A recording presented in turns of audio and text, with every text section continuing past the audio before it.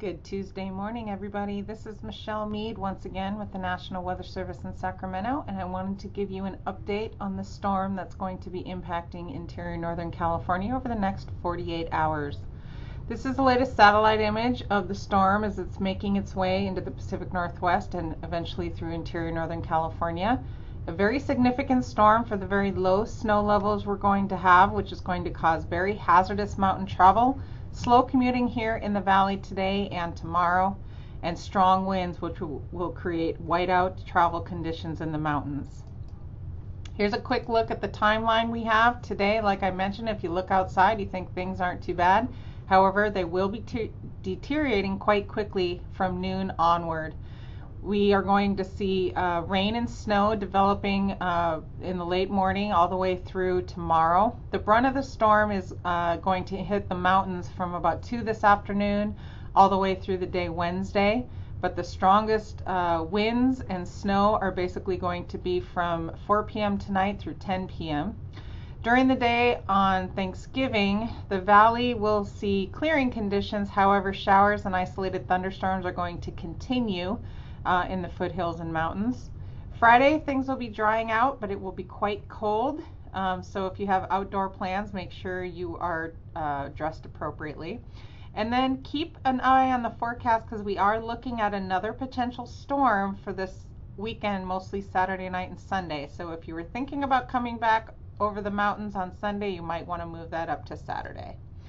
Here's a quick look at the precipitation timing as things are moving in. Again, this is a forecast model.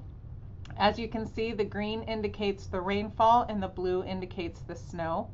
If you watch, you can see the blue slowly coming down the mountains as that colder air gets filtered in. You can see we have quite a few showers this afternoon and evening impacting the valley, especially during rush hour, so try to get on the roads sooner than later. Also in Redding, we do have a cold pool of air up here this morning, so it's showing as rain, but I do have a feeling it's going to start as snow, and then when those south winds kick up, it may transfer back to rain and then back to snow late tonight as those winds decrease. So here's a look at the snowfall forecast again from today through Thursday. Everything we've already talked about, very dangerous travel, chain controls, winds are going to cause potential power outages from downed trees and branches, and then those snow levels are going to be falling quite significantly throughout the day today. Here's a closer look at the Redding, northern Sacramento Valley Redding area. I wanted to highlight the potential here where it's going to be very messy over the next 24 hours with the snow, rain, snow potential. So this Redding is kind of our best guess right now, and it could be one of those things where you see a quick inch or two this morning, then it melts off, and then another inch or two tonight. So if you're traveling up the I-5 corridor, keep in mind it's going to get quite nasty as you head north through the day today, and then up in the northern Sacramento Valley as well. So this is what the winter storm warning area looks like. You can see it's pretty low, about 2,000 feet, encompassing from Lake County all the way to the Sierra foothills. Again, from today through Thursday, with the greatest impact this afternoon and evening through the day on Wednesday. This is a look at those winds I was telling you about. You can see a good chunk of the valley this afternoon is going to see 50 to 60 mile an hour wind gusts through the valley. So if you are traveling south, you're going to have quite a headwind to deal with, and if you're traveling north, it'll give you a bit of a push. However, if you're in the mountains, you'll see we have some gusts here up to 60, 70, even some 80s up there. So it's going to be very hazardous. That combined with the snow is going to create whiteout conditions, so increased potential for accidents and delays across Highway 80, 50, and 88. This is just a look at where we've got the wind advisory out. Again, making sure we've got loose objects tied down if we can, and then of course we're worried about any trees and branches. We do still have quite a bit of leaves on the trees, so any locations that get snow on top of that, there is an increased potential for limbs breaking and potential power outages. So just some reminders, if you're heading to the mountains, please do so this morning and be in your destination before 2 o'clock, because then things are going to get really bad. We're going to see quite a bit of snow, obviously measuring in the feet. Obviously those winds are going to cause whiteout conditions, and if you do travel, which we advise against, make sure you have your emergency travel kit with you, including extra food, clothing, shovels, boots, and of course you have to have your chains if you're heading into the mountains.